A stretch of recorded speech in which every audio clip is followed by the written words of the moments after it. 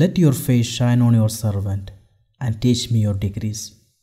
Psalm 118, verse 135.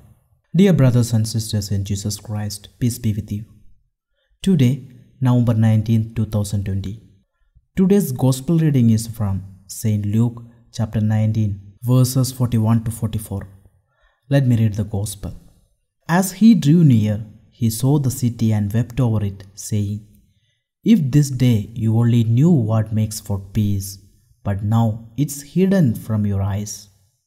For the days are coming upon you, when your enemies will raise a palisade against you. They will encircle you and hem you in on all sides.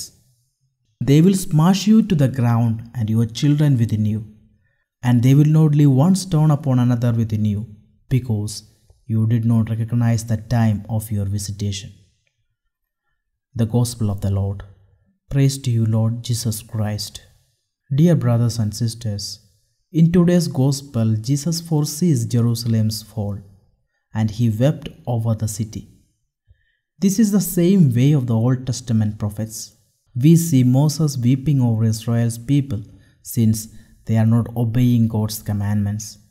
The same line we can see in other prophets like Isaiah, Jeremiah, and Hosea. They were agonizing about the future fall of Jerusalem. The fall which Jesus foresaw happened in AD 70 when the Roman army laid siege to Jerusalem and destroyed it. The word meaning of Jerusalem is the city of peace.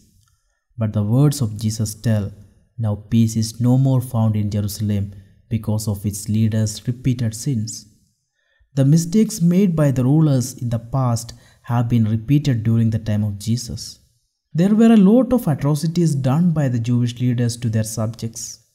They were unaware of their mistake because of their hardness of heart, and gradually it led to the destruction of Jerusalem. Though Jesus prophesies about Jerusalem, it also gives us a warning. St. Gregory the Great mystically reflects this passage in this way. Christ continues to weep for sinners who, like Jerusalem, run after evil and refuse to make peace with God. Their sins hide from their eyes the judgment is coming. Otherwise, they would weep for themselves. When it arrives, demons will besiege the soul, and the Lord will visit them with dreadful punishment. Unless we repent over our sins and receive Jesus, we will also end up in destruction. The day unknown to us always awaits us, so it is necessary to heed the word of God and act accordingly. As Psalmist says, "Harden not your hearts today, but listen to the voice of the Lord."